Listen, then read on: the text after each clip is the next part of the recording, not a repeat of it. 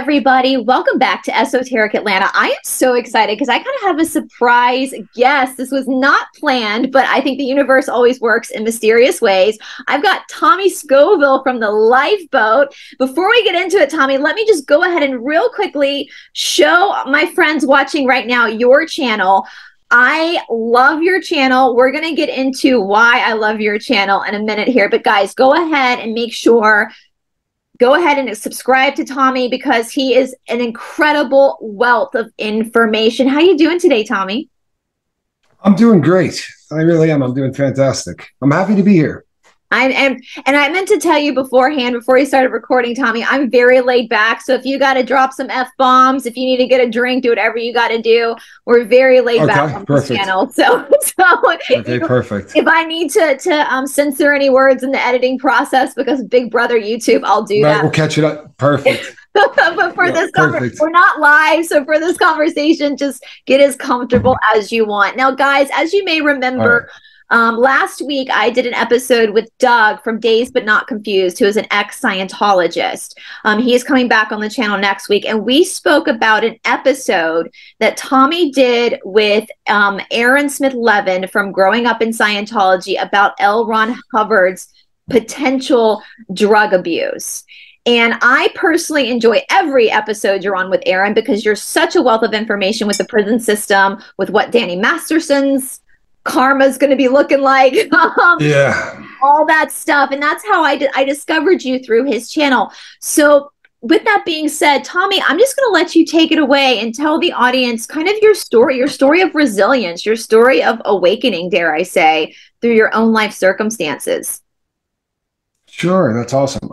And I love that because sadly, anytime I go on anything like this, I end up talking about bank robbery and I end up talking about the mob and bad people and things that I've done. And truthfully, the part of this that keeps me coming back every day isn't the bank robberies, right? It's what happened after I put all of that crap in the rearview mirror. And I'm just one of those blessed people. So I robbed a bunch of banks and I did a lot of other things. And it was solely for one reason. In movies, guys rob banks and then they go buy Ferraris and they get, houses in Beverly Hills. And in the real world, people rob banks because they need heroin. Right. Or they have a drug problem that's so bad. No one's robbing banks to pay bills. They're buying, they're buying drugs. And I robbed a lot of them. And I ended up getting caught and going to prison and married my defense attorney. It's kind of an odd situation. Right. So I married my defense attorney and came home to that. Right. Came home from prison to being a defense attorney's husband. And it was a kind of a strange situation. And I fell right back into crime and ended up going back to prison again. And when I went back the second time, third time in prison, second time in the federal system, right? I went back for gun running and, because I caught a new case while I was out. But I met a black guy in federal prison, right? Which white guys don't do. That's not really how it goes down. It's very segregated. It's very racist. And the higher the custody level, the more segregated and the more racist it is. Starts feeling like 1950. It's really, really horrendous. And I just don't buy into a whole lot of that. So when I met this guy, he had just the most incredible intellect, super intelligent guy. And after knowing him for a while, he said, you know what? I get people sober. And I said, what the hell does that even mean? And he said, well, I'm doing life in prison. He said, and I realized at a really early age that I had no shot of ever seeing the street again. And I'm not convinced of that, by the way. I'm working really hard on getting him out. But so what he does is he picks people he thinks that he can keep from coming back. And his success rate was ridiculous. He really spends time with people. And he showed me concepts about addiction that I had absolutely never heard of. And I went from thinking I was a weak piece of crap that couldn't control myself and couldn't say no. And all of the things that society puts on that, I'm weak. My moral character is just jacked, right? You have no moral fiber and all of the things that addiction kind of comes with that stigma. And all of a sudden, all that was gone. And the concept of a malfunctioning reward center in the brain was finally explained to me. And I'm like, holy crap, and I had skied for, professionally. I'd been a professional skier at one time in my life, and I had so many concussions that as this started to be explained to me with doctors and everything else, and I started to realize that a lot of what was going on with me was just that I took too many shots to the head. and a lot of the terrible decisions and all of these things. And it just really got me kind of focused on the concept of maybe trying to make something of myself other than a bank robber. Right. I mean, I came from good stock, but once I started on opiates, it was over. And I started out taking pills. I was a guy that had, 30 something arthroscopic surgeries, skiing, freestyle skiing, and doing it professionally. It was one injury after another. I broke my neck a couple of times. I mean, there was just a lot of injuries. It's part of what you do. I had 8 shoulder surgeries, 13 knee surgeries, compound fracture of the wrist, compound fracture of the ankle. I just went through it all. And as dumb as it sounds, I had no clue that what I was taking was the exact same thing as heroin. Like, that never occurred to me as a dumb athlete, that the stuff I was eating, like at the end of the season, I would get sick and I wouldn't even realize that it was from withdrawal. I did it at the end of every season. I just seemed to always get sick then. Yeah. But once I understood I was an addict. I don't think that's you being a dumb athlete. I think, like, when we're growing up, we see like pharmaceutical drugs as being, okay, but then we have these street drugs. And I don't think many people make the correlation that they're kind of the same. Just when you get it from the doctor, it's done in moderation. Whereas, on the street, it's a free for all, and one is illegal and one is not, and so I don't think you were a dumb athlete for that. And it's interesting when you were saying that, Tommy, because I keep thinking about a lot of football players have this issue when they finish, because they get hit in the head so many times. Oh yeah. That it actually changes their neurological behavior sometimes. 100%. When I die, they will say that I had chronic traumatic encephalopathy, right? They can't diagnose you with that alive. They have to cut your brain into really thin slices and do all that. But that's what I have, right? I have what every other football player and everybody else had. And I'm fortunate as hell in that the damage that was done, I'm losing it. I mean, I am. I had a really ridiculous memory at one time, and I'm losing it. It's just kind of going away, and it's something that's been diagnosed, and I'm working with doctors, and we're doing stuff with medication. But it didn't mess with communication. You see a lot of these guys, even guys I skied with, that took too many shots to the head, and they can't get what's in their head out. That would be so much worse of a torture for me. I forget some things, but I still have the ability to communicate. So when I got out of prison, I paid it forward. That was what the guy that helped me get sober asked me to do. And the concept of YouTube and all of the things that I'm doing were not something that he understands, because it was not, he's never even been on a cell phone, but right. He wanted me to pay it forward. He said, you have the ability to communicate and you're persuasive. I had done public speaking. When skiing was over, I became a public speaker and I made a fortune. But if I made $600,000 in a year, I did $625,000 worth of drugs. If I made $700,000, I did $710,000 worth of drugs. I mean, between house payments, car payments, and everything else, I never had anything. It was just how I lived. And eventually I got caught right before going on stage, actually working for a charity, but I got caught literally like putting a needle behind my knee. And wow. It's a small industry. There's 3 major companies and a couple of agents. So I was just blackballed. I couldn't get a job anywhere. And at that point I had a home. I had 4 cars. I had a boat. I had all of these things that I had built up during this lifestyle that came out to about, in the ballpark of $30,000 a month that I had to pay before I ate anything. Right. And I mean, right. I started to liquidate stuff. I also started to rob banks. I started to go down that road, and I got fairly good at it. I never got caught robbing a bank. I got ratted out years later. I hadn't robbed a bank in like 16 months when I got caught. I had been out of it for a long time. I was trying to kind of get back into life, which was a joke, because until I really understood the addiction thing, I'm at 8 years sober now. Congratulations. I don't fear. Thank you. I appreciate that. I don't fear it. I have no fear whatsoever of it. I did, it used to terrify me more than anything, but once I realized I wasn't broken, once I realized that I was not a defective human being, that there was just, this is a disease like diabetes is a disease. Nobody shits on anybody for taking insulin, right? But if somebody says I need help with addiction, we kind of treat them different. And the purpose of what I've been doing is always to just give people a place where they can come and no one's going to say, something's wrong with you. No one's going to ever make them feel like they don't belong, or that there's something wrong with them. And on the Lifeboat, we don't care what who you pray to or what you sleep with or any of that crap. There's literally just an open forum. And the price of admission is the fact that all of us have a malfunctioning reward center in our brain. Right. And I think that's probably a lot of people, though. I like that malfunctioning reward system. I actually Yeah. Really, that's a really good way to sum it up. It's not, and it makes it not so dirty when you say it that way, you know? Right. And when you think about it at its, at the base level, it's terrifying. So picture, a doctor comes in or a nurse comes in and hands a newborn to the mother, right? There's a reason that there's a bond that instantly is formed right there that that mother will kill, that mother will jump in front of a bus, and all of that happens at that moment, right? And all of this is a cocktail in the brain of chemicals.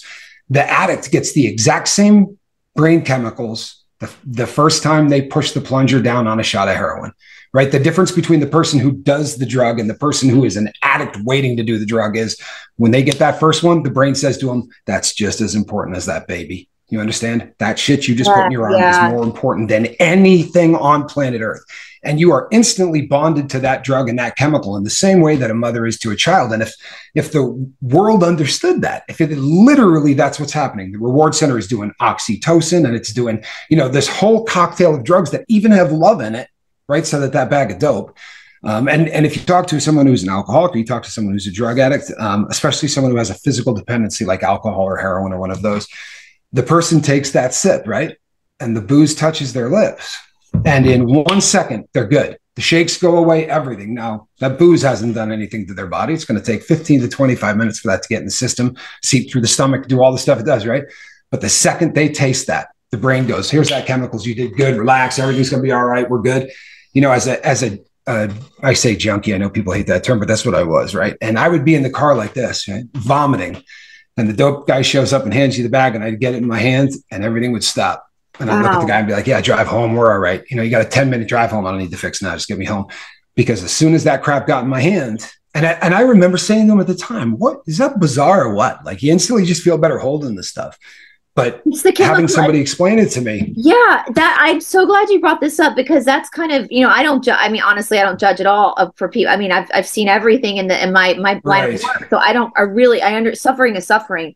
But to explain it that way with the chemical in the brain, again, that mother seeing that baby, just knowing it's there, it's your brain releasing every single time. That is unbelievable. And that just shows you the power of the human mind as well. That's absolutely it does. And the proof is in the pudding because medicine is now catching up with this as a concept, right? So a drug that is used to knock opioids off of a receptor. So if someone's overdosing, you give them Narcan, which is naltrexone.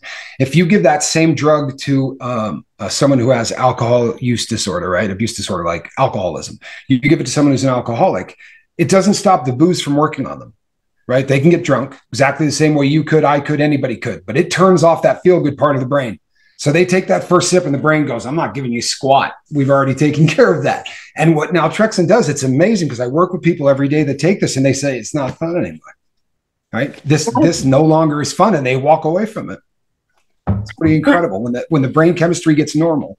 And that makes, so as you're saying this, I'll have to be kind of vague about this for the audience, but I have some connections to some people in Hollywood, one that has allegedly died of an overdose. And from what I know, his friends knew he wasn't an addict because he could do drugs with his friends, but then go like months without it and be totally fine and not care. And in fact, when he was working, he'd be totally sober. And it's so interesting you brought that because it is like the alcohol too. Like for myself, like I'm not an alcoholic. I know that about myself. I can go out and have a couple of drinks, get a little tipsy, have fun, and then not think about it for 3 months. And I'm probably not going to drink by myself. It's probably going to be with friends and family. I'm probably just not going to do it by myself, And so I know, but making that correlation between the brain chemistry is just different. It's changed. It's no different. Yeah, it's no different than having any other disease. The difference being this, though, I mean, you go to college, right? And you and your roommate go stride for stride and you go out every night and you do clubs and you shoot booze and you do drugs and you do all the same things together. And when it ends, you go, yeah, I'm putting this down. And your roommate goes, yeah, I'm done. Except one of you can't. And the difference is, is just the brain chemistry. I have guys that come to me that say, I've been on pain pills for 6 months after a surgery. I take them every single day. I'm trying to get off this stuff. And they're dependent, right? But they're not drug addicts. And we go like this. And in 5 days, the person's off and they're like, woof, never doing that crap again. Thanks. Appreciate you talking. They need a detox. Their body just chemically needs a detox. Yeah, all they need to do is get it out of there. Yeah, that is there's nothing pulling them back. Right. That is so interesting. So there's all these different kind of like categories and subcategories depending on the person. Now, yours, you said, started with potentially when you started getting injured through sports.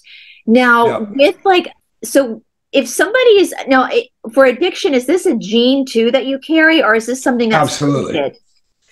Absolutely. There is a genetic compound to this disease, and they're understanding it more year after year after year. They're getting better at it, and they're trying to isolate exactly where that gene is that's getting passed down. But it is absolutely hereditary. And I have a daughter. My first wife was addicted to heroin. She was a genetic engineer, super intelligent woman, but married to me, got addicted to heroin, and also had a drinking problem. So her mom is an alcoholic and a heroin addict, and her dad was addicted to everything on the planet, rob banks, right? So that's this girl's genetic blueprint. Now, my daughter's articulate and really intelligent, and from a really young age, we've been having this conversation, right? So my daughter's not going to go down that road. Does that mean that as far as I'm concerned, it means it's a drug addict that's never done heroin, right? My daughter's a heroin addict waiting to happen. You get it within a couple of inches of her, and that brain is going to go, yes, there you go. Boy, have we been waiting on this, right? That's what we're missing. Well, I was going to ask you that too. So is there, because I know like when I was a kid growing up, I know that alcoholism does run in my family. I have a couple of extended family members who have died of alcohol poisoning, of overdoing. I've never heard of any drug abuse, but alcohol's for sure.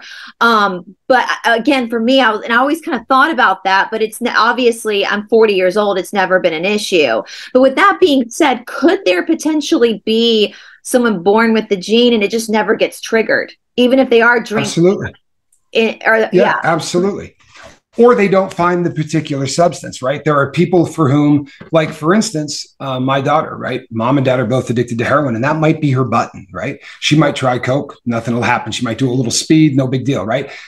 If there are people who abuse drugs, screw around with them for an entire lifetime, in and out, like the person you're talking about. They come in, they get high for a while, they put it down, no big deal, because they don't have that dependence. Doesn't mean you can't act like an ass. I've got friends that do drugs that aren't drug addicts, and they've been doing drugs for years, but that's just the lifestyle at that point that they've chosen. For me, the second day that heroin was in my life, the choice was over, that it was all gone, right? And it was going to be 31 years later before somebody made me understand this to a point where I could finally stay sober for more than, 4 months, 3 months, which was usually about a record for me.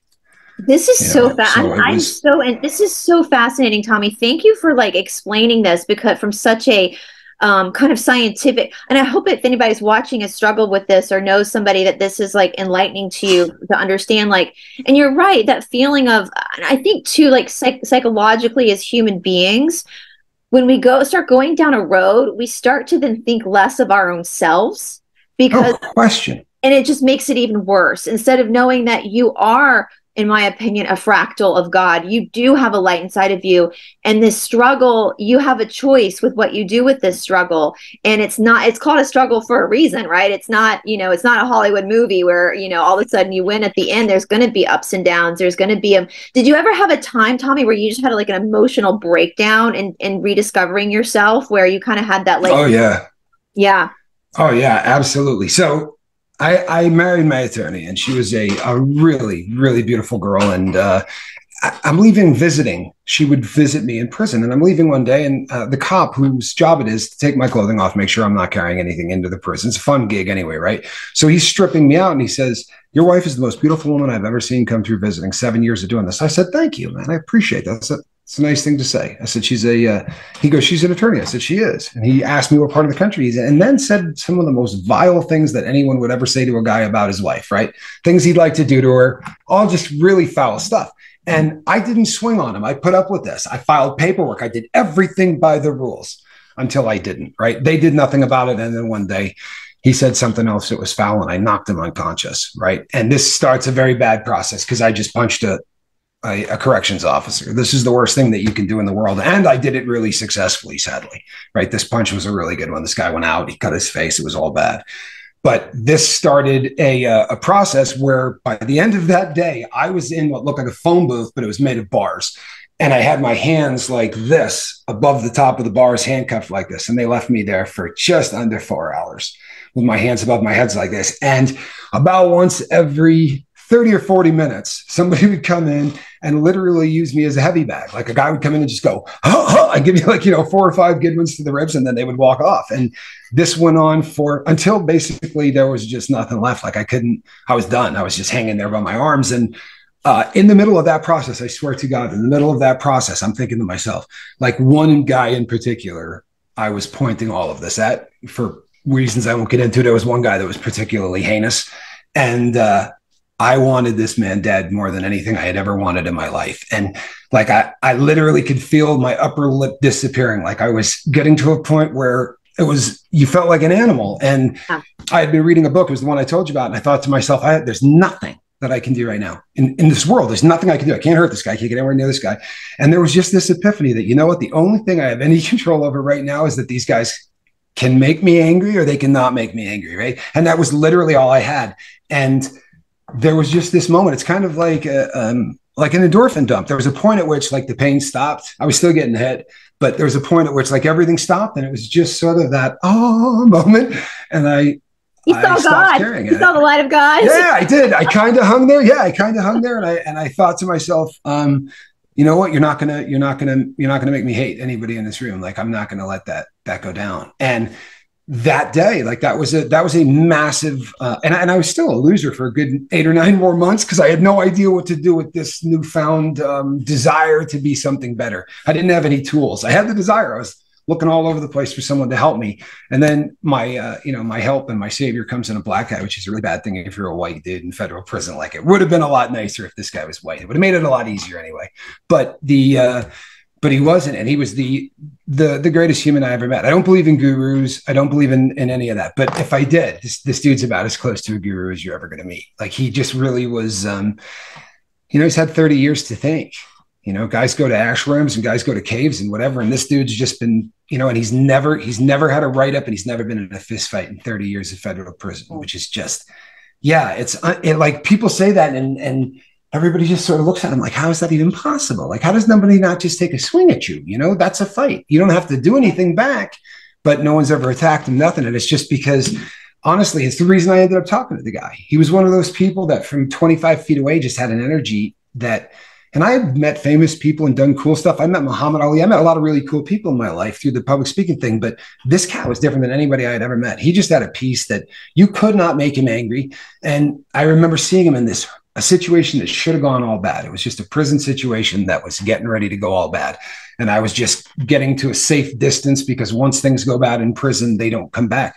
And he just walked right into the middle of this mess of shit between 2 different races, and everybody just started talking. And 3 minutes later, everybody walked away and no one had thrown a punch. And I just sat there looking at my cellmate and went, what the hell just happened? He's like, never seen. Somebody had used the P word. You call somebody a punk in prison, it's a fist fight. There's no way to undo it, right?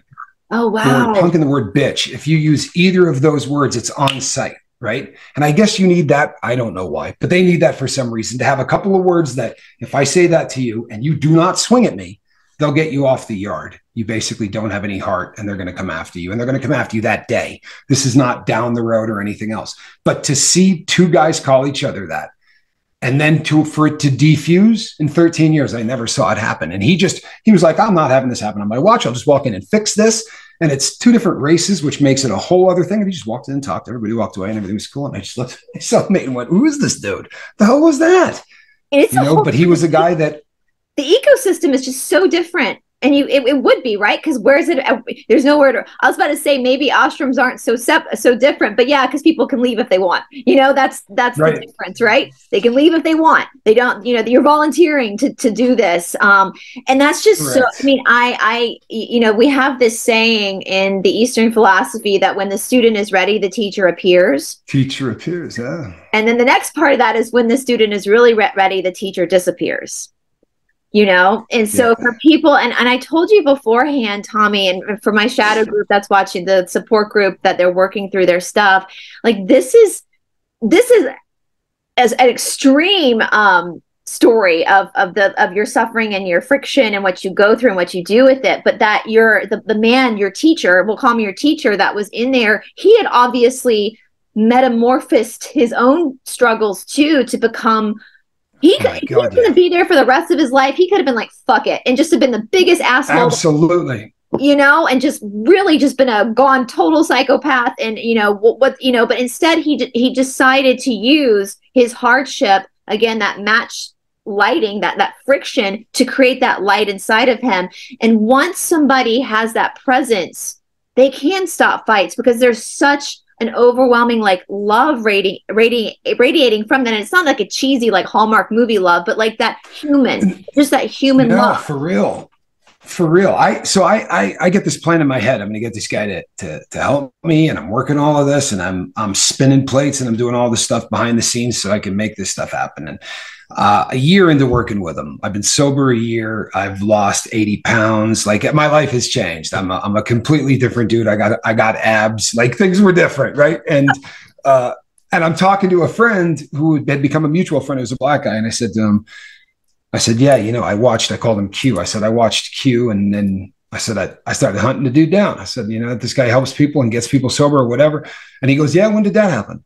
And I said, it would have been around February. I said, because it was right after, I had hit the yard, and we were talking, and he goes, because he told me in January that you were the next student.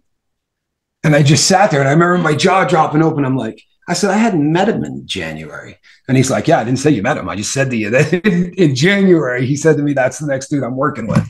And at no point did he come up. There was nothing. It was me. And then as these things, I would look back in hindsight and just think to myself, like, this was a dude that was, he was living life in a way that I never met anybody else that did. And he was not bummed out about where he was. He was acutely aware of the fact that his life could do a whole lot more if he was on the other side of the gate. Like, he wasn't stupid, but this is where he was planted, and this is where he was going to grow, kind of a thing. And the saddest thing is that he was 17 years old when the crime took place. So gosh. This is, yeah. Well, yeah. I don't know how much you want to say about him or his identity, Tommy, but I know you said you're working on trying to help him. If I have people who watching, I have some pretty cool people who watch. If there's an email at the end, will you send me like an email if they can reach out and help you in any way, whether it's fundraising? Absolutely, I will. We Absolutely, can privacy, I will. But that's the karmic will of fortune coming out. That he could do so much to help people coming out of prison, to help them like renegotiate who they are. And again, I think it's that feeling. I've never been to prison, knock on wood. I've never been in that situation, but I do know what it's like to feel like you're a worthless person, or like your life doesn't matter, or you're a mistake. I think everybody watching, if we're honest with ourselves, we've all been in those situations. And to be in that, to have that feelings magnified in a situation like prison, it's probably 10 times. I mean, I hate to say this, Tommy, but how many people unalive themselves in prison? Oh my Lord. Yeah, it's incredible. I never went through a Christmas that somebody didn't. Right. So 13 years, I saw 13 of them in my unit. So one every year at a minimum. One year we had 3, but so out of 180 guys, one a year every Christmas, from between the end of Thanksgiving all the way through to New Year's, we always lost one minimum. That makes me like really, that's really sad. Yeah. That makes me, it's awful. And we know like people, karma, cause and effect. You've got to pay, it's the laws of society, but for someone to be in that place mentally where they remove themselves, because we know that they've got people out on the other side that do love them, but even just regarding the other people, just themselves, to be at that place. And I never fault anybody. Like if you're suffering, man, like I'm not gonna, but just to know that someone to be at that place, like that just breaks my heart. And I guess one of the things that I found when I got to prison is there are people that need to be there.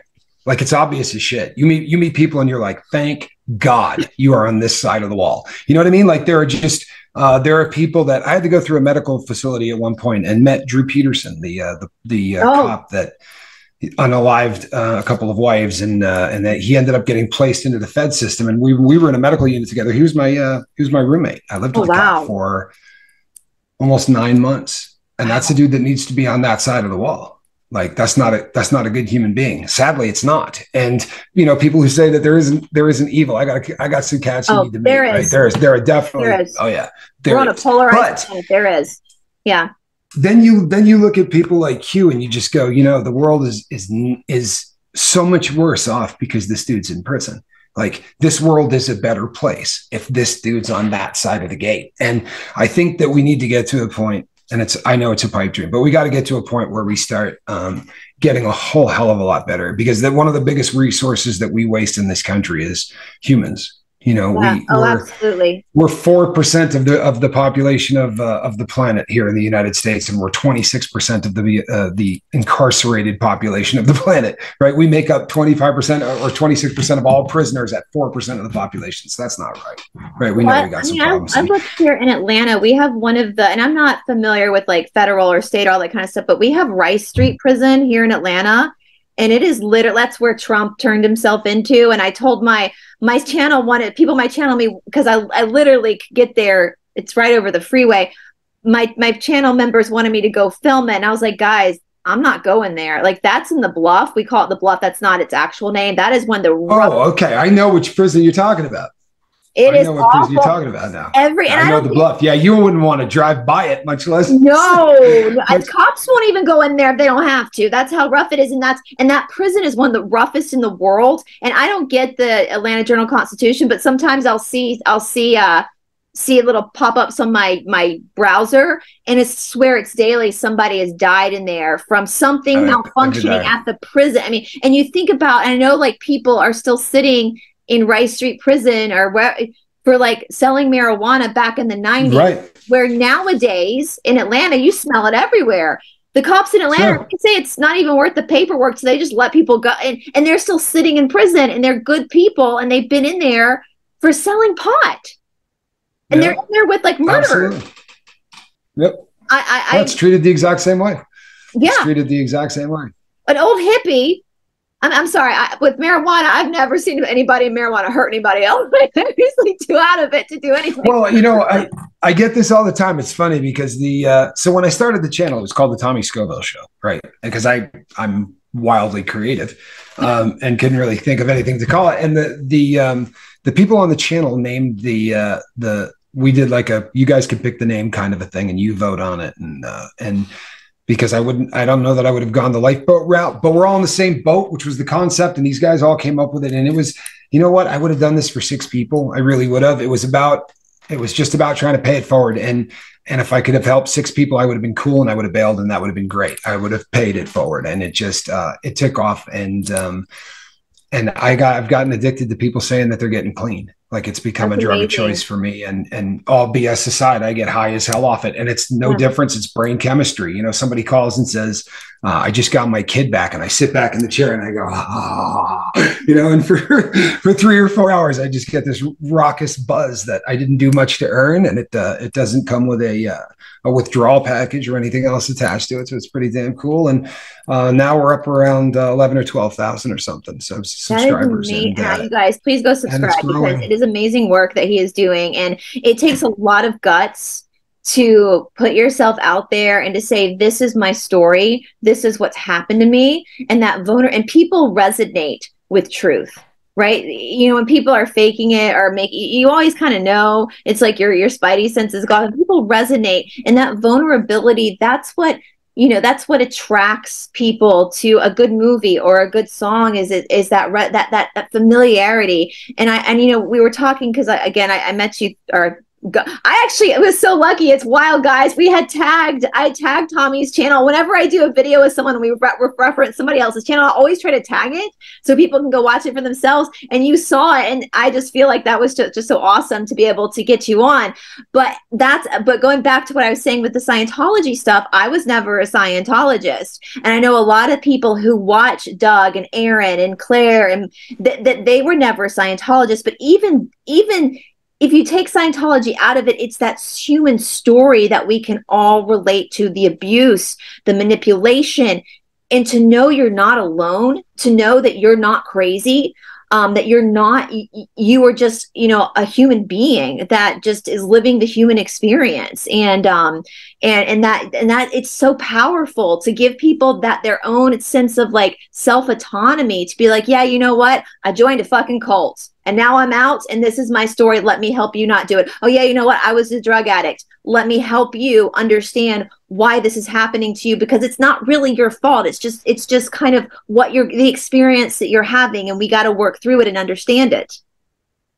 Yeah, that's exactly right. And you know what? When I started the channel, people would have me on. I'm half-ass articulate, right? I can still talk. So people would have me on and say, we have some questions concerning prison, and I end up tending to be the sort of the go-to guy when it comes to finding out about something on the inside, because I can usually come on and explain it. And I don't join up with, I mean, I don't sort of get in with any of these groups. I'll go do it, and then I kind of disappear, and then I go on to the next one, and I kind of do it. And people who have a drug problem tend to realize what I'm doing and follow us, and that's kind of how we built the channel.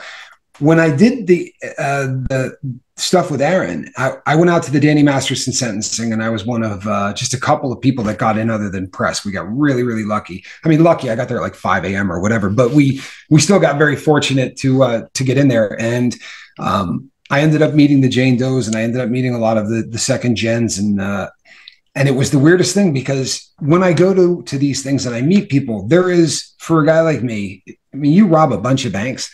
When that comes out, there's a light that changes in everybody's eyes. And I'm not mad at them, right? If you told me that, you know, you robbed banks, it would change how I look at you, right? It's just one of those things. It's hard not to do.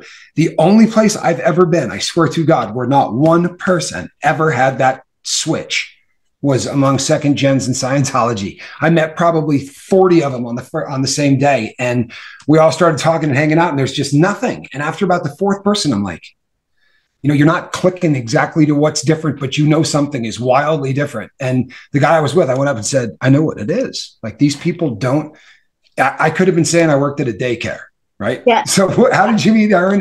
You know, the fact that I robbed banks was not, it didn't matter. It meant nothing to these people. And that was such a strange thing to me that I fell in love with them. I really did, all of them. Aaron and the whole crew. They're just a great group of people. They're amazing. Very non-judgmental. Yeah. I mean, I've had Claire multiple times. Doug now has been coming on. Like, they are so open. And I think I said to Claire once at one of the interviews, like, how does it feel for Scientology to be such a pop culture phenomenon? And she was like, right. But it is that human. And that's the thing. And what you're saying, it kind of gave me chill bumps. I would do a show a lot with a woman, and they're a team, Aquarius Rising Africa. And Shanti, my friend who runs it, we've become friends because we've been filming together for like 2 years now. She's very kind of like woo-woo, very spiritual. And she said something very fascinating once that I really liked. You know, your story that I actually think is kind of cool, that I know someone who robbed a bank, to be honest with you. I think that's kind of you know, that's kind of cool. I've never known anybody to do that. So, but she always says, you know, when she's working with people and trying to heal them, the story, what you did, the story, that's just the drama. That's just the drama. Let's look at what's real. What's real is, as you said, no one's robbing banks to buy a Ferrari. They're robbing banks to feed something, because there's something that's not right. That's something that's broken, and they're not broken. It's just something needs to be corrected. Correct. A little corrective therapy. Yep. So unless you're like a psychopathic serial killer murder, that's different. But when you're a person who is empathetic and has a soul, and you get caught in that loop, the story doesn't matter anymore. Once the healing has happened, it's just as she says, it's just the drama. It's just the drama of it all. You know, it's the essence of why did you do that? What, as L. Ron Hubbard would say, the reactive mind, which, guys, like, we know he stole that from Eastern philosophy, and then he took it and like totally inverted it. But yeah, that figuring out why you're doing that. And when you come down to it, for anybody, whatever they're doing, whether, you know, it's robbing banks, doing drugs, over shopping, over exercising, symptoms. They're just symptoms is all they are. It's symptoms of a greater problem. And that greater problem can be healed if the person is willing to do the hard work. Because it is hard work, isn't it? It's rough work. Yeah. Sometimes but it beats the piss out of the alternative. Yeah. You know what I mean? It really does. It beats the hell out of the alternative. I've never worked harder on anything than I have on sobriety, but I get up every day and I fear nothing. And to me, that was, you know, the ultimate payout is not living in fear, because when you're addicted to heroin, you know, you can have a pound of it in the house there's still one section of your brain that is always reserved for what's going to happen when they get in there and find that pound, right? No matter what it is, there's always one section of your brain that knows a day is coming where you're going to run out, you're going to get sick, and you're going to go through that unbelievable withdrawal where not only does your body want to jump out of itself and you vomit, you go through all the stuff you see in the movies, but the stuff that they can't show you in the film is that your emotions get turned back on for the first time in however long. For me, 3 decades. So my emotions get turned on for the first time in 30 years, right after getting stabbed in prison in solitary confinement, right? That was the start of everything. And I was left in solitary for 30 days, what they call on paper, which means that what I was wearing was a pair of pants and a shirt that were literally made out of paper.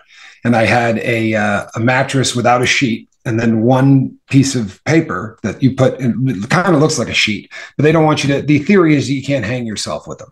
But it's just punishment. It's because I wouldn't tell them who stabbed me, right? So for 30 days, that's how I did my detox in paper, stuff. There was no assistance, no nothing. They just throw you in there and sort of let you go your own way. But all of these things, the beauty is that, you were talking about shame earlier, and with addiction.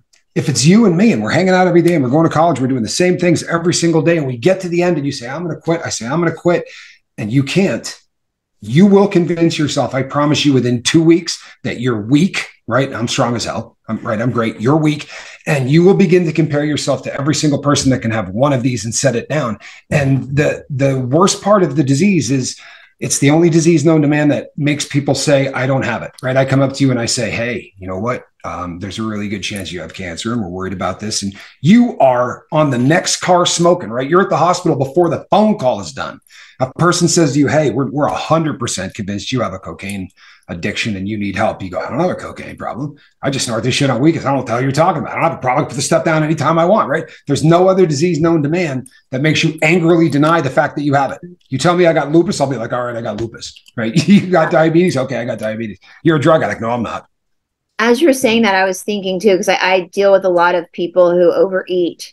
And that sounds very similar to overeaters, more than people. 100%. We know starvation and overeating are two sides of the same issue. Emotionally, it's just depending on which way you go with it. So I'm not calling out people who are starving themselves. It's the same emotion, but a different response. I know so many people I deal with in my work outside of YouTube that hate themselves, think they're disgusting because they can't. I've heard many stories. And I'm going to say this, I'm not going to say the many people who've told me this, but for people watching, I've heard many, many, many clients tell me that they will dig through the trash can when they're on a binge to find leftover food. And they feel very ashamed of that. But it sounds very similar to but the only 100% the exact same thing.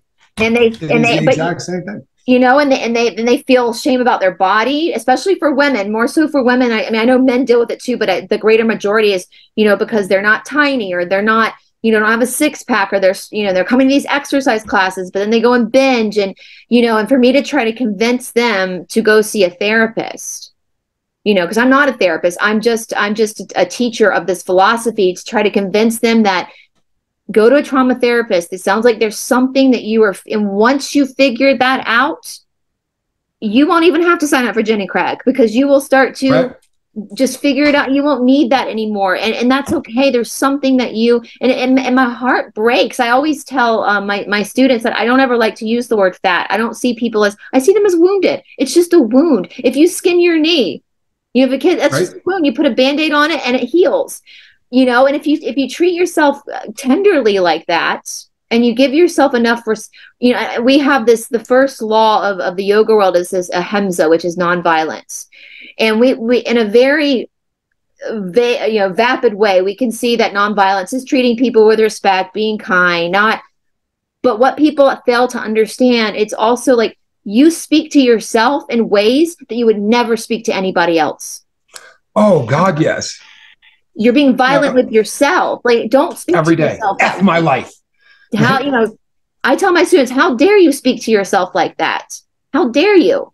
You are and not my belief, like you are supposed to be here on this earth right now, being an active human being. And we all have crosses to bear. And nobody gets, my algebra teacher and my 10th grade year used to say, no one gets out of this world alive. None of us do. That's right. So Nobody. And it's what you do with that friction and that grit that really evolves you as a soul. It refines you as a soul. And I always, because I am someone that does believe in past lives, and we were talking about off camera, and I always tell people, we get so confused with our physical body and our soul, like the difference between the two.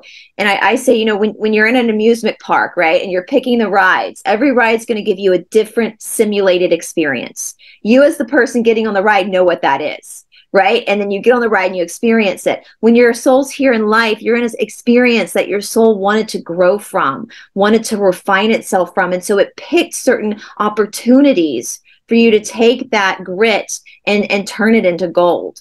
And it's very few people actually take that and actually do it. And they're the alchemist, right? You are the alchemist. You're turning the lead into gold. And it's just so amazing when you find someone like Tommy. I mean, what is the book that you were talking about, Tommy? What's the name of it? About the guy from Shadowrun. Shadowrun is the name of it. Yeah. It's an amazing book. Changed my life. Truthfully, absolutely changed my life. It was, and the funniest part of it is, it started a ritual that I had no idea was coming, right? Because the guy that gave this to me was getting shipped to another prison, and he was packing everything out. And I learned later that it's about $55, right? It was one of the most expensive books that they had that you could order out of the prison catalog. And the reason is because everybody tries to order it, right? And it's supply and demand. But he said to me, he's like, look, man, I'm leaving this with you. I'm not taking this with me. And I said, damn. And he's like, yeah, you're going to do the same thing. He said, it's how I got it. He said, this is going to be a book that changes your life. And I said, if I had $1 for every time some inmate dropped a book off and told me it was going to change my life, I'd be rich, right? And normally they're dog shit, but I read them because you got nothing else to do anyway. Right. This book was life-changing. It really was. And it's the fascinating thing about it is two different, completely different worlds. I'm fascinated by anybody that's looking.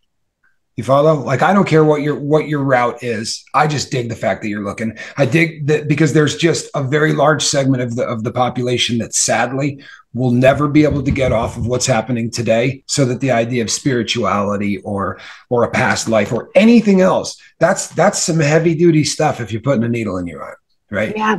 The most that you're going to get to in thought is, I got to put $80 more in my arm in 7 hours. Like, where's that coming from? And that was, for me, I wasn't a stupid cat. You know what I mean? Like I had some intelligence that I came by honestly, right? From mom and dad, I did all right. But I couldn't get to this kind of thought. Right. It just was, but what occurred to me more than anything in the world is that nobody can, right? If I can help a guy, and whether I use Suboxone or whether I get him into any kind of a medical assisted treatment or cold turkey or whatever, but if I can get him by that craving to the point where that crap's out of his life, now you can start thinking about things like family and God. These are concepts that an addict can't think about. The addict knows one thing, right? Right. I don't want to be sick. That's it. I don't want to be sick tomorrow morning. So if I got to go steal or rob a bank or hurt somebody or do whatever I got to do to get, because my habit was like $600 or $700 a day. So every single day when the sun came up, right, that you're running, the process starts. And I was so strung out that it didn't matter what I did on Monday. If somehow I had a great Monday and I doubled up the amount of money that I needed, I was still going to do that dope by Tuesday morning. I mean, I was a drug addict. If you gave me $1,000 worth, I did 1,000. You gave me $5,000 worth, I would have done 5,000. I couldn't stop. That's the kind of addict I was. Put it on the table, I would do it until it was gone. And that was that was a lifestyle that I really truthfully thought I was going to be trapped in forever. But that once you can get away from that enough, the concepts and the things that we're talking about, I think more people are searching now than ever have. We live in some frightening friggin' times, and I think it's shaking a few people around, which is good. Yeah. And stigma's going away too, which is a beautiful thing. I think that is with every, we live on it. I'm a student of the law of one, because that's what makes the most sense to me as far as like why we're here. So everyone just take this with a grain of salt, because it's just whatever you believe is what you believe. But third density is what we're in, and it's a very heavy density, and it's polarized between darkness and light. It's because you have to make choices. You have to learn, and you can't without the opposing forces. You just can't. That's why you have darkness and light on this planet. But and some of the other channel stuff I read, I always laugh at this. they always say planet Earth is like the worst for darkness. Like we take our darkness to the extreme. Like if there are aliens out there, we're the planet where the aliens lock their doors. That's right. Roll them up. Zeno comes by, he locks the door. But then make that the good point, because we're polarized. When there's that much darkness, there also has to be that much light too. Right. We are one of the most horrific planets, but because of that, we're also one of the most beautiful. It's like that Mr. Rogers quote when he said, "My mother said, whenever tragedy happened, look for the helpers. There will always be helpers." And that's light and the darkness, and that's doing its dance. It's yin and yang. It's tango. And I'm going to put a link to that book down in the description box below. It's an amazing book. My friend Tamara from Australia, she laughs and said, "We must have been real bored as souls to pick to come to Earth during this time." Oh my God, right? May you live in interesting times. This is something. I mean, I just love it that the United States government actually did acknowledge that there's extraterrestrial life, and people are like, man, whatever. Right? Exactly. It was the biggest non-burger. Everyone was like, yeah, we figured you were bullshitting us from Jump Street anyway, right? If you tell us there's not, we knew there was. When people are like, we don't even know if our history is right anymore, man. Like, we don't care. Like, what the hell is happening? The Earth shut down. Like, so and because of that, and you're right. And I've heard a lot of people struggled during the lockdown. I get that. I think we all did. There was a sense of like panic. We didn't know it was coming. But somebody made a point that it was almost like a spiritual lock, that people had to start facing their own mortality and facing, the bigger sides. And I think that's why a lot of this humanity, this humanness is coming out, and people are more open to really talking about these things and just being open and honest with each other about their struggles. And as you're saying that too, Tommy, have you ever read any of Ram Dass's books by chance? Yes. He was a drug addict that went to India and got and his story is wild because he did it as a controlled experiment at Harvard. Like Harvard approved. Yes, he did. And it got out of hand. It got way out of hand. And he ended up, I'll never forget him polishing the mirror, him sitting and talking about and I cannot imagine being high in India, because it's already trippy when you're there because it's so loud and bright, and it's such a culture shock anyway. And to be that strung out in India, and to have to be like drugged to this Neem Karoli Baba, and then getting rid of it and I couldn't imagine. I mean, just that. And then he ended up, of course, he was the same as you. He didn't go to prison, but he took that and kind of turned it into the legacy he left behind. And that's this guy was an Aussie too. This guy was an Aussie and a bank robber who manages to escape from prison. This is a legit story. This really happened in the real world, and this is his story. But he managed to escape, and he went to India. I don't know. Someone said to me just recently, they made a movie of this. That may be the case. I just read now.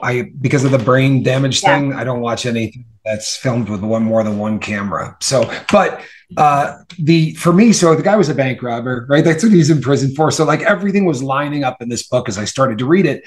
But when he got there, he had to hide.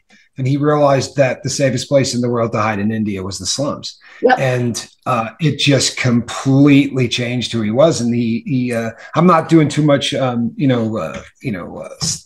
the storyline, but he becomes very involved with helping people in the slums, and puts up basically what amounts to a hospital. He builds something through getting donations and things that ends up becoming a hospital within the slums. And it's one of those stories that I read every year. Every single year I read it again, and I probably will forever. It's just one of those things. And he's written a couple of other books. I've read all of them, but that's the one that I literally read the part of him where he was getting the day before I got the crap kicked out of me. It worked perfectly. That's a God wink. I'm actually looking right now. It looks like Charlie Hunnam. There might have been, I'll have to do a little bit more research, but I'll put everything up in the description box.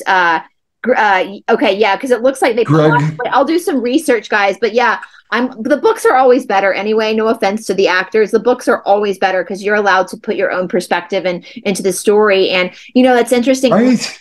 I started a foundation. I one night ended up in the slums. I don't think it was by accident, but I don't think it was by accident. I ended up bringing I had food I didn't want. It was too spicy, and I never forget them coming out. It was really late at night, and the family came out, and they were just so grateful for this leftover Chinese food. And I sat there, and I felt like the biggest asshole that had ever walked the planet, because here I am, coming from America, here what are my problems compared to their problems?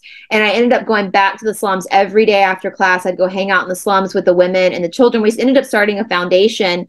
And we go there every time we're there. We go and we raise money, and we bring them food, we bring them rice, we bring them whatever. I mean, women's hygiene products. They're so. I mean, to think about that as a woman, like, you don't have enough money to go and get Good God. Hygiene problem. Like, that to me is. So I went the first day, and it's, if you're an American or any Western country in India, you're wealthy, right? So I bought out a whole pharmacy and just brought it to them, and that kind of felt so. The slums change you. The slums absolutely change you as a Westerner, because you just. I always tell people, watch Slumdog Millionaire. That's true. That's literally what it's like. And you know, so I know, Tommy, we're almost at an hour. Do you have a little bit of extra time, or do you got to run? Yeah, no, I got a little bit extra time. And I will say this is important to me, because I don't get to say this one often enough. You know, you say they will change you. They will change you. This is something that I have learned. You know, they will change you. There are people in this world who walk by and see things like you see, and they just keep walking. And for some of them, it's because, and this is hugely important to me, and it's hard to convey sometimes. It's obvious as shit if you have a drug problem, right? That you're not concentrating on God, family, and all the important things. But if where you're a little out of kilter is the fact that maybe you work too hard at your job as a broker, right? It's so easy to go through your entire life just as out of kilter as the guy sticking a needle in his arm, and you just don't realize you are. But you're not dealing with God, you're not dealing with family, and you're not dealing with any of the things that are those bigger thoughts. So those people walk by and see the same things, and they don't see it. And prison was amazing for me in that I used to go in and years I had done time, right? I had done a lot of time before I decided that this was going to be it, and I was going to get sober. And it was like the movie where everything I saw instantly changed. Like, I walked out of that cell after the conversation with Q, and I looked out and I knew those were the guys doing dope. I knew those guys owed money and what they were over there trying to do. And it was like everything just sort of, as I looked around, everything changed, and I got real uncomfortable walking by people that were hurting. Yeah. And it made me sick in the beginning. I'll be really honest with you. I did not want to have anything to do with helping people. It was not my get down. It's not what I wanted to do. I still am really uncomfortable with it. I don't like, if I could do without comments, if I could do without, I really don't like all of the nice things that people say, if that sounds so. I appreciate the hell out of it. I really do. But you spend 13 years being called convict and scumbag and bank robber. And I went right from that to this. It was instant. So I went from that to, oh, you're a great guy. And I did this one for a long time. On the bright side, listen, she's right, get help, talk to professionals. I should have done this from day one on the lifeboat, because I accidentally got people who believed that it's in us and them kind of a mentality. Like, you know, Tommy's a convict and he's been to prison, and that's cool, and we can trust him. But the medical people, look, I go to 3 a week, people. I see 3 professionals every single week, and I will for the rest of eternity. I've gotten so much out of once. That was another paradigm shift. Once I realized that saying I need help is a brave thing instead of the opposite, right? It's a very brave thing. It takes courage. I mean, courage is doing something despite the fact you're afraid. And I think everyone needs therapy. I think the whole world needs. I mean, I love my therapy. Damn right. I love when I was in therapy, I didn't want to leave. I was like, this is fabulous.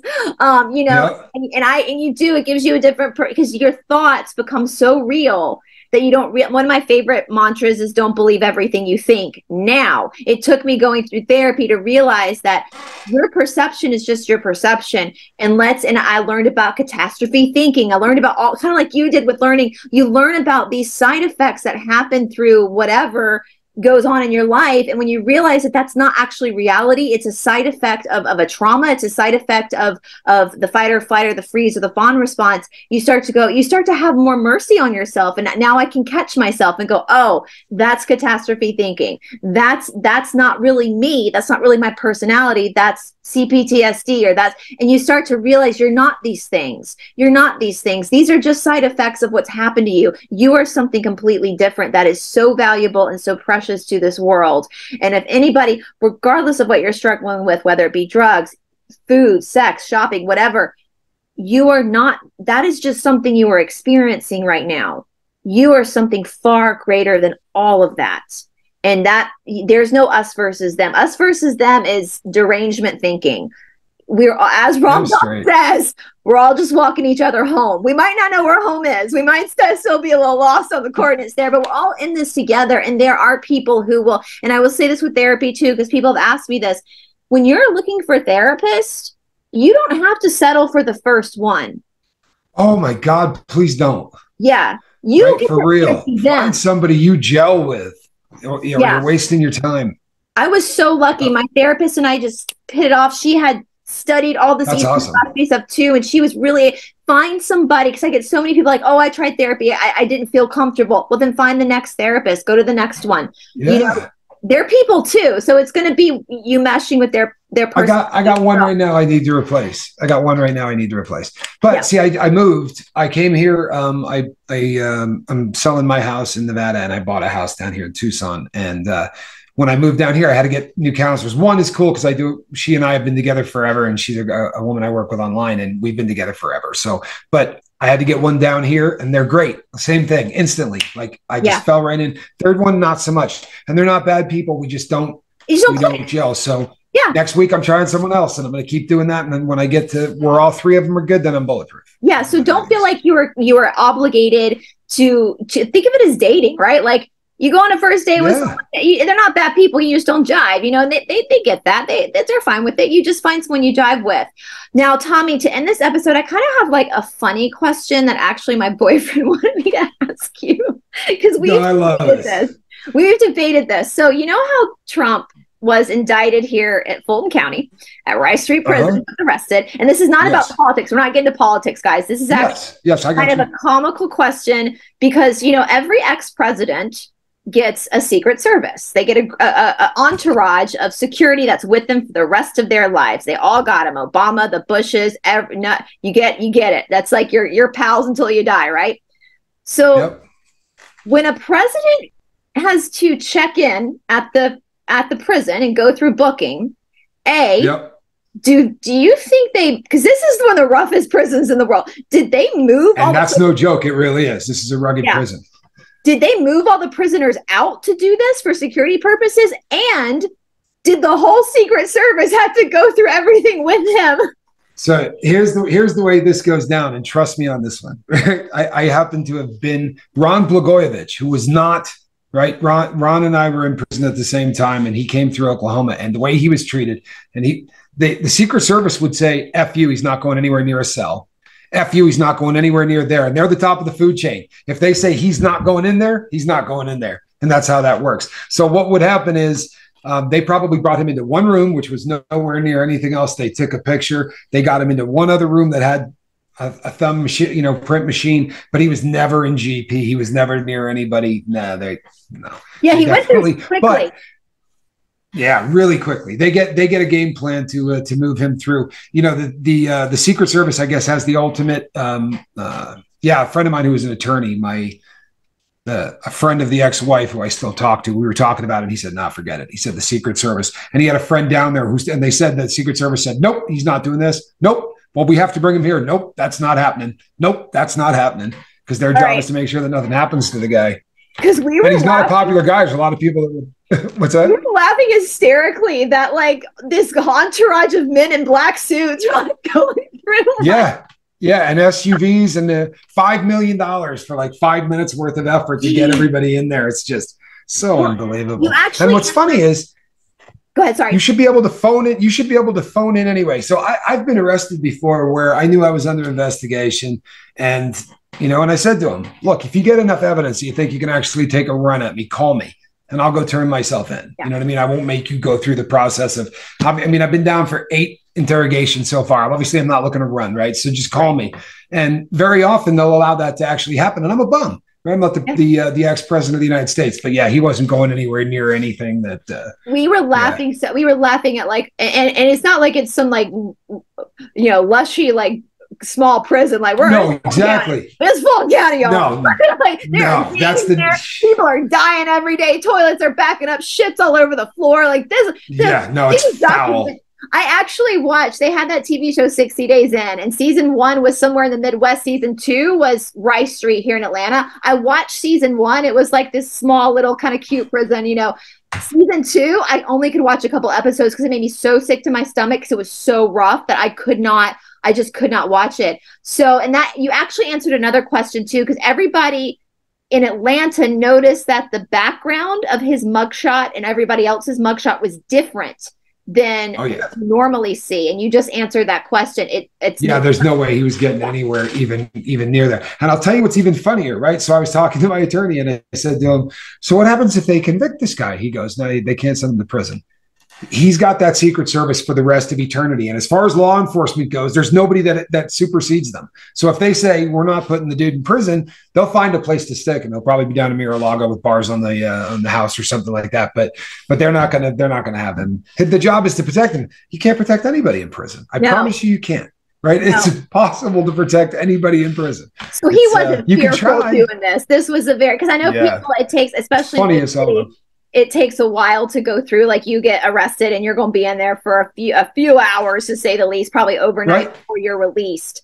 And damn right. Even if you post bail instantly. Yeah, I know he was in and out maybe like 20 minutes, and he was back in the SUV, which, guys, that's the reason why I didn't go down there, because that's a very dangerous neighborhood. I knew they were going to close roads off, and I didn't want to get There's stuck. 2 prisons there.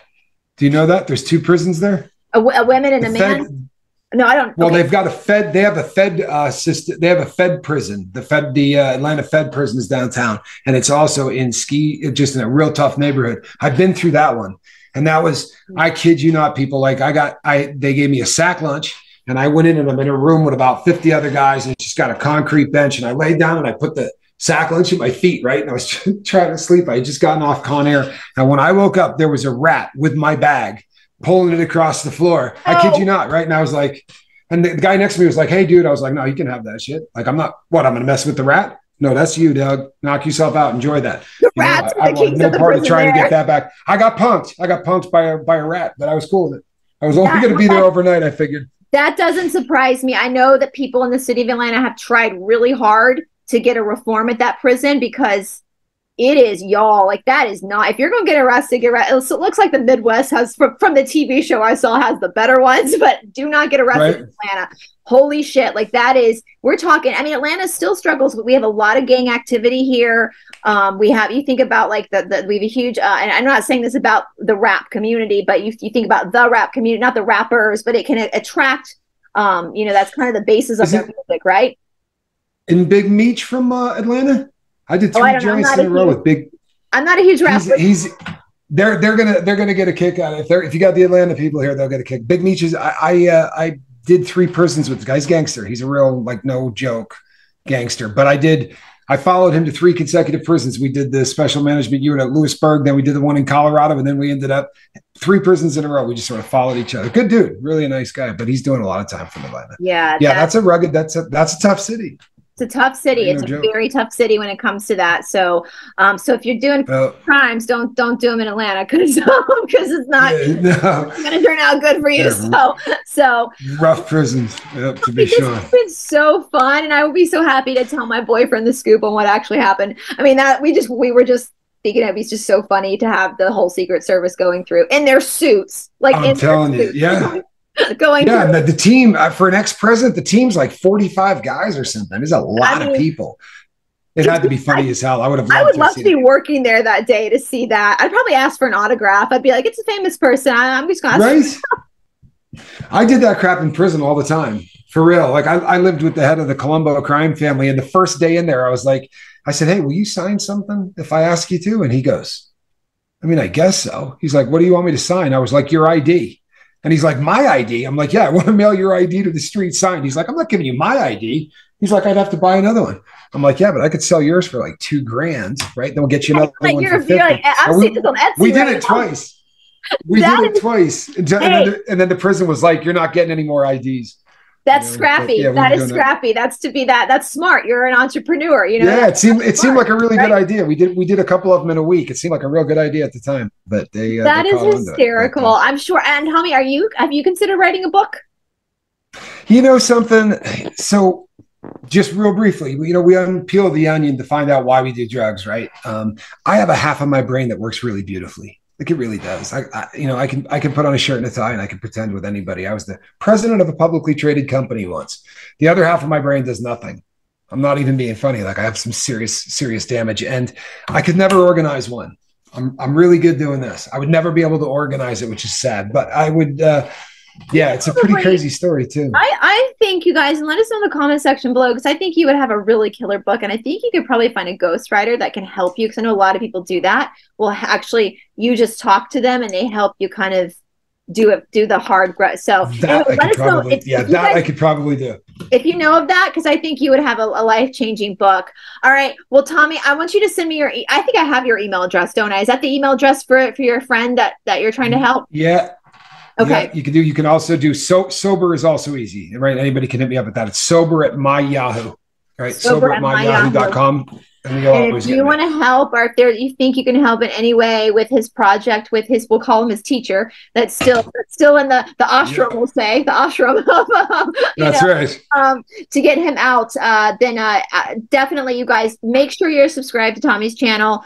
I'm going to put some of Aaron Smith Levin's episodes with Tommy, especially the L. Ron Hubbard one, because I was like, yeah, because I mean, I lived in LA for a while. I'm familiar with this stuff. And when people when people are doing cocaine or any type of, there's certain, especially when they're really like tweaked out, there's certain, you can tell. And going back and looking at L. Ron Hubbard's videos, like that's not a normal. No, he's not right. That's not right. And I love Janice Gilbrady. I think she's adorable, but she was a child. Like, and if someone's doing drugs, she wasn't happy with me. And that's a weird phenomenon. Doug and I talked about that. I know Hubbard's a psychopath. So is Miscavige. They're different breeds of psychopath, but there's this weird thing that happens. And I get it. I think it's human survival. Those people, I think, that grew up with him kind of do look at him as like a father, even though they know he's a psychopath. No getting around it. Yeah. It's still kind of like this. And so to admit even more, but as you say, the fact that he did drugs isn't the problem. That's not the problem, right? No, it's not. It's not at all the problem, right? It was the other stuff he did that could have been done sober too, right? The fair gaming, so. Yeah, but I was like, oh yeah. I was like, yeah, he totally tweaking. He's totally. That's exactly what I said. This dude hasn't slept in 3 months. If you do the math on how many things he wrote and how long he was alive, like, he couldn't have slept anyway. You do the math. Yeah. He was on a lot of runners. And if you read his science fiction, you can tell. Yeah. So, all right, Tommy. Well, we're gonna have everything. This was fun. This was fun, and I'm hoping you'll come back. I mean, Doug and I. I'd be honored. We agreed, like, with your analysis, even though I never knew Hubbard. I mean, we agreed. It's just pretty obvious. And I think Janice is adorable, but that's just the child's perspective of, and in someone, cocaine is easy to hide. It comes in a tiny bag. You can stick it in a shoe. You can stick it, I promise you. It's easy went to on hide. Stage 4 nights a week for 5 years and then did drugs every single, nobody ever knew I did drugs until they saw me sober. Like, and I'm not even being funny. Like, that became a really standard thing. If you saw me sober, you knew I had a drug problem. But that was the only way it was going to happen. So, and especially this was an honor and it was fun. You guys, this was awesome. Please check out. Make sure you contact Tommy if there's any aid that you can give. As Ram Dass says, we're all just walking each other home. We're all human beings. We're all on this weird floating rock, trying to go somewhere. We don't know where we're going, but we're trying to get there. That's right. So, all right, you guys, have wonderful. We're airing this on Monday, even though we're recording this on Friday. We are airing this on Monday. So I hope you guys have a wonderful start to your week, and we'll talk to you soon. Bye, everybody. Perfect.